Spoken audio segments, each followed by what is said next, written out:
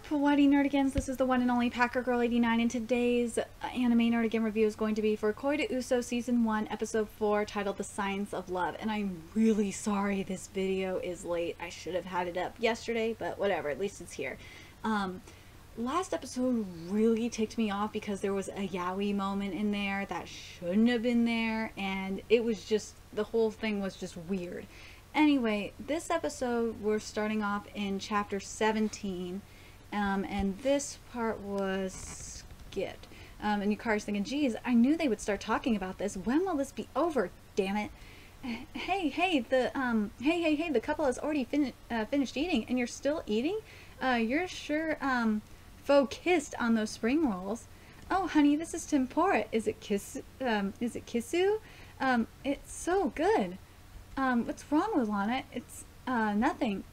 Here we go. It's supposed to be, why did you pack? But anyway. It was supposed to be love, not seriously. I don't understand. Whatever. Okay, nothing is mentioned about the ministry at this point in the chapter of the manga. I don't know why you mentioned it, anime, but whatever. They were supposed to be kind of surprised by the ministry. So I don't understand why you're doing this, anime. This is really stupid. This part was, inner monologue was skipped. Circulation, I see, but still, Lilana's hand is so small. Let's see. Were you robbed? Does this happen often? Often was skipped. This part was skipped too.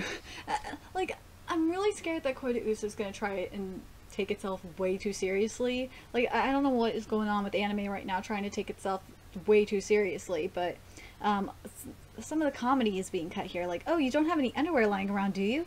No, I take my clothes off in the bathroom. Let's see. Let me just double check something here. This part was skipped. It wasn't supposed to be the yearbook. It was supposed to be this. Wait, now that I think of it, where did that book I borrowed from Takata go? Did they put it back under my mattress yesterday? Please tell me I did. Eek, I'm sorry, it's not mine. I got it from Takata. Can you show me this? Oh, that's what it was. It was, it definitely was the yearbook, but you forgot the stuff about the book that Takata had given Yukari. So now, chapter 17, we're done with that, and now we're going into chapter 18's adaptation. So what did I think of chapter 17's adaptation? It was okay. It was good, but I just did not like that some of the comedic stuff, about the underwear and stuff, underwear got skipped. And this part was skipped. Where are you on this page? I'm on the next page. I was in a different class in 6th grade. Let's see. I felt like I was floating on air that day was skipped. Oh, this part was, it was like only Takasaki-san was shining. Just looking at her got me excited. And everything looked different to me than it had the day before. I know it was worded a little bit differently in the anime, but I really did not, I was just like, ugh. You didn't describe it very well, anime. I'm sorry, you just didn't. Let's see. I don't think the subtitles caught the rest of what the intern said, because it completely cut off while he was still kind of talking, but I'm supposed to be, and that whoever sees him cry will get kidney stones within 6 months. But anyway, I've got a feeling the subtitles just missed that. I'm very curious what you guys think. This part was skipped. Even if he was shaped like a human, you could see all of his insides. That's a no-go. Let's see. Then we get to, now we're getting into chapter 19's adaptation. These chapters are pretty short, so, for Koi to Uso. So, I understand why they're able to do so much content in, within the time frame. And I gotta say this, that, up to this point, I was thinking, God, this is just so much better than last week, guys. It's just so much better than last week. Yeah, there's some things skipped here and there, but oh my God, this episode's so much better than last week's. Okay, so this was skipped. We did it. We did. You did okay. And then this part was skipped. Sorry, huh? Why are you apologizing? What the heck is that? And this is the book that, you know, Yukari was trying to hide from her. What the heck is that? No, that's, I borrowed that. You read stuff like that? Pervert, degenerate, I'm sorry. I can't believe you. You suck. You suck. Eek. And that was, and then the rest of the chapter is here when you know, chapter 19 ends when the ministry arrives. So chapter 19's adaptation, so like, I just don't like how they're sucking out some of the good comedy that's in this series. This part was skipped here. There's a couple of things here. First of all, the government agents were supposed to say, we contacted both your parents beforehand, so I'm sure you've already heard. So, and then don't be so blunt was skipped, and this one is too. Part is too. Is this the last one for today? Oh no, the next one is the last. Then maybe we can chat with them to help things work out. And now we're getting into the details about the red thread of science. There's the genetic information we take when you're born, of course, and from your parents we know your standard of living and compatibility. That was skipped. Whoa, boy, they skipped a lot of stuff here. Hold on a second.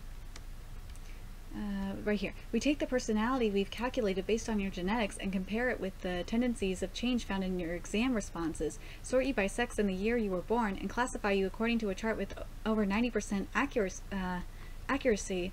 And from that grouping, we take account for many factors, including family, environment, standard of living, ideology, etc., and narrow it down to set couples. And this part was skipped. The same is true for dogs and cats as well, but when you gain friends before adulthood, it's quite a bit easier to get close to them. They do call humans social animals after all. That was all skipped. If you're going to explain the red thread of science, if you're going to explain this, then at least have all the full explanation here, not like cut it. And that's been proven correct now. Well, it's much easier to have someone else decide for you. Genes, personality tests, appearance, so there's something solid behind your choices. Was all skipped. Right here. Boobs, butt, thighs. She could have nice babies. Okay, let's copulate. That's just a monkey thinking. That only works in the ape world. And then it's supposed to go in other words, and then go into the people don't fall in love based on looks. And chapters 20's adaptation was just flat out bad for me. I think that was the worst of this episode for adaptation. Let's see, this part was skipped here. Is that part of your hearing for measuring our compatibility? Well, yes. That was skipped. This part was skipped. The yay or nay from user reviews is important, and lets new adopters know if there's a high threshold there. Let's see. Oh, that part was there. Okay, hold on a second. They finally left. Ugh, I'm tired. Was skipped. And also, oh, I see. That's it. Look, Matoi's map is wrong. Sorry, that was skipped. Who else would it be for if not Takasaki-san was skipped? On the way to Lilana's place, for some reason, I kept thinking about how Lilana got mad like she'd taken it personally. Was skipped.